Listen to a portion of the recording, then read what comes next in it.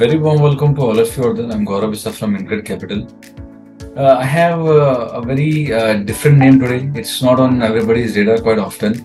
The stock that I have for you today is Radiocity, Music Broadcast Ltd. It goes by the ticker code Radiocity.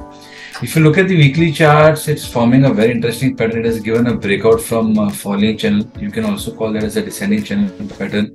Volume participation is quite interesting. So if you look at last 1 year data, it has one of the highest volumes. So again, the breakout is on back of strong volumes. That again is a positive sign.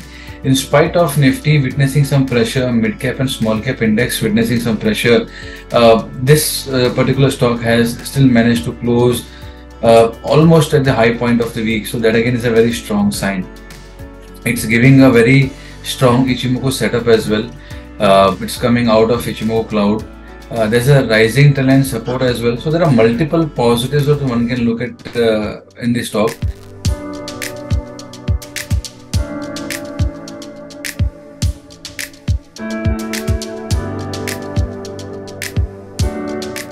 The only advice that I would give apart from buying Radiocity is going to be that do not be very aggressive.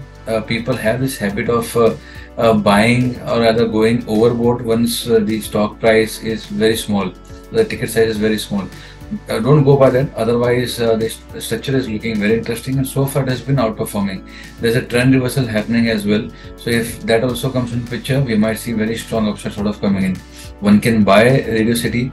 The stop loss for this will be 24 and the target from the current juncture is going to be 32. The duration for this is going to be between 1 month to 2 months. As a disclaimer, we have advised Radiocity to our clients at InCred Capital, but I do not have any personal holding the name.